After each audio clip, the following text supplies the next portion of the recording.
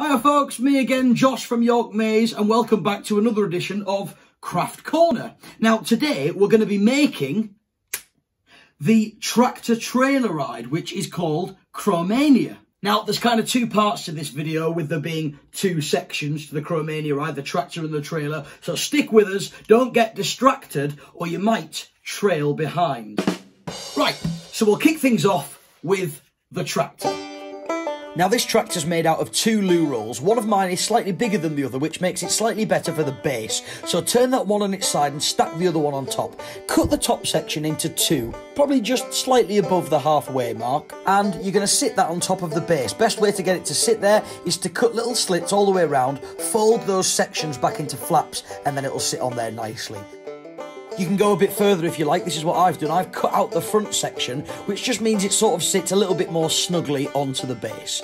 Now this back flap here, I folded that in, and using masking tape, I'm going to tape that all together. You don't need to use masking tape. I just find it works a bit better when it comes to either painting it or papier-mâchéing it a little bit later on. So tape it all together, and you'll have something that looks like this.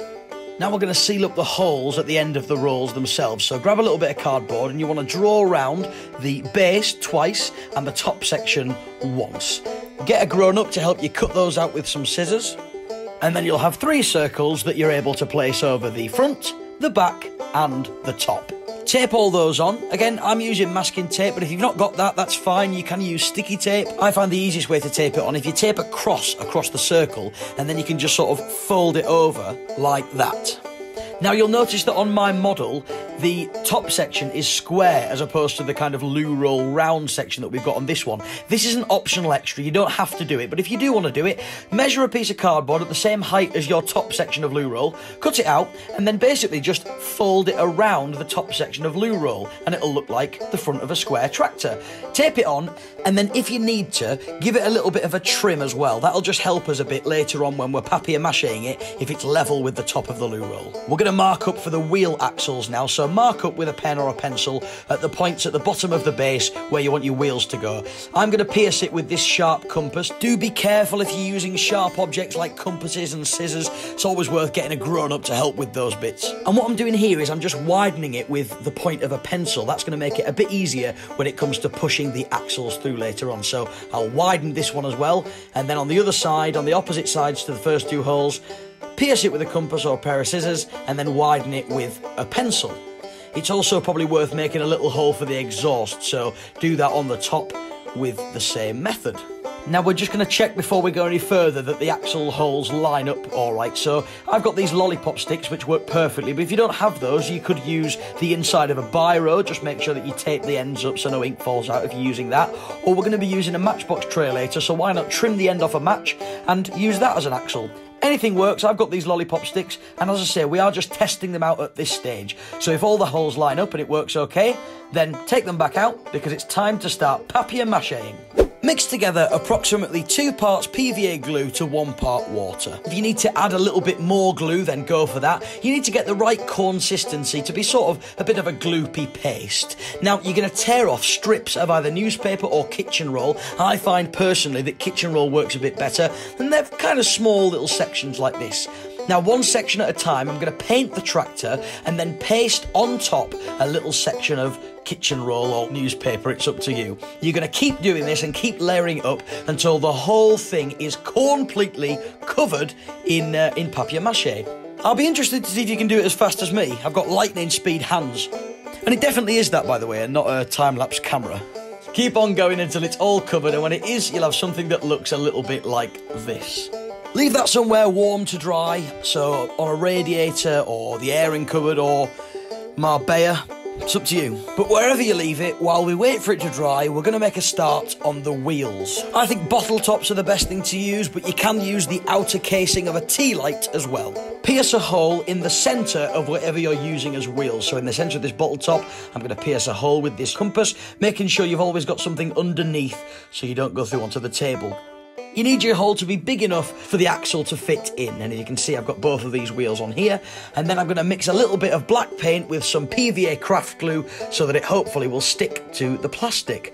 So paint those, Of course, they don't have to be black, you can paint them whatever colour you'd like, but I'm going to do mine traditional. And, as you can see, I've also made a smaller set of wheels for the front. Pop those to one side to dry, and we'll start work on the trailer. I'm using a matchbox tray for mine, but you could just make it out of cardboard if you wanted. You're going to turn it into whatever colour you would like, and you can paint it or colour it in with pens or whatever you want. Just make sure, whatever you do, that the whole thing is covered, including the inside and the bottom.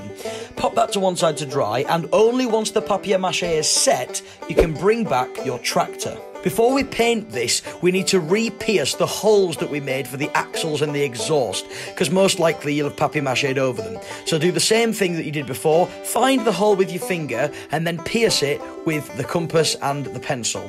Pop the axles back through to make sure that it all works, and if it does, then take them back out and paint the tractor the same colour as the trailer. Or a different colour, it's up to you.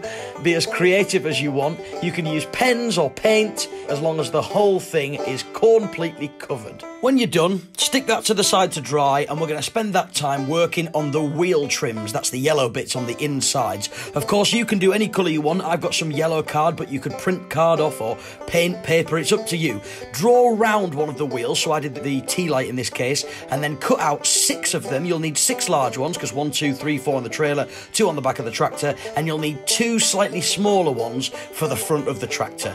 So draw around a smaller bottle top that I'm doing in this case, cut that out, and then turn it into 2 using magic. Or, of course, you could just cut another one out if you wanted. Now, I'm adding some detail to mine. Mine kind of looked like the inside of a slice of lemon, but you could do yours however you wanted. However you decide to do them, you will need to do all of them the same.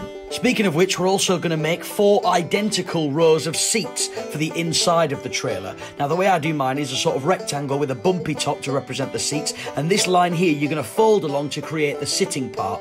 So cut out 4 of those, and then add a little bit of detail with a felt tip pen or a bit of paint, or however you want to do it. Now, I'm going to fold along this line, as I say, on each of them, and then attach them all to the trailer using either a glue stick or craft glue. Just be careful if you're using craft glue, make sure you put the lid on, or sticky tape. Doesn't matter how you do it, as long as all the seats end up in the trailer so it looks a bit like this. And now it's the final touches, really. I've just added a little bit of detail with some marker pens to mine. You can put as much or as little detail as you want, really.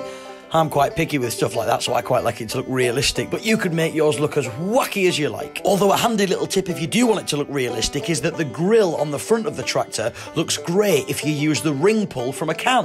Whew, I don't know about you, but I'm exhausted.